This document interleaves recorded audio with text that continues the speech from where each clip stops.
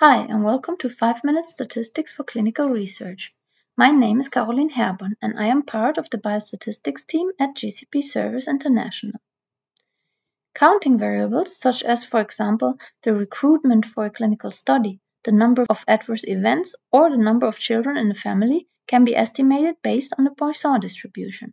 In today's video, we want to discuss what the Poisson distribution is used for and what the advantages of it are. The Poisson distribution is modeling the number of events within a defined time interval or area. For events that occur independent of the time since the last event and with a known constant probability to occur. In case two groups should be compared, the success probability should be similar in both groups. It is a univariate discrete distribution. Since the expected value and the variance are identical, only one distribution parameter is necessary to know the distribution.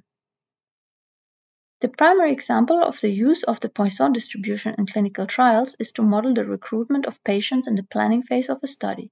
Let's assume 200 patients have to be recruited in a multi-center trial from 5 sites.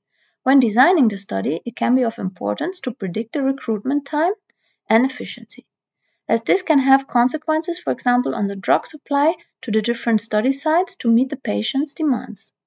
Or in case an interim analysis is planned, it can have an impact on the power of the statistical test.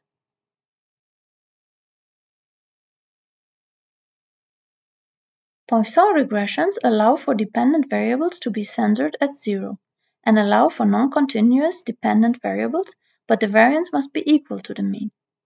If the variance is higher than the mean, the Poisson distribution has a lower variance than the actual data and is therefore not reflecting it accurately. For the graphical presentation of the Poisson probability distribution function, only bar graphs are valid, since the distribution is discrete. Joining the values to a complete function is not applicable in discrete definition areas. Probability distributions help you decide the probability of a future event. Here we can see 3 examples of probability distributions for different lambda, where lambda can be directly interpreted as the number of events that are expected, for example, in a certain time frame. It becomes clear that with increasing number of events, the Poisson probability distribution more and more approximates a normal distribution.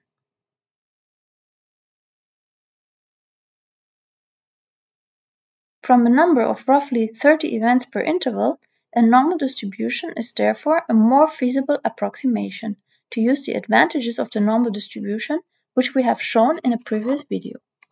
So that is it for today. As you can see, the Poisson distribution can be very helpful in estimating unpredictable events such as recruitment of patients in a certain time frame in the planning phase of a clinical trial.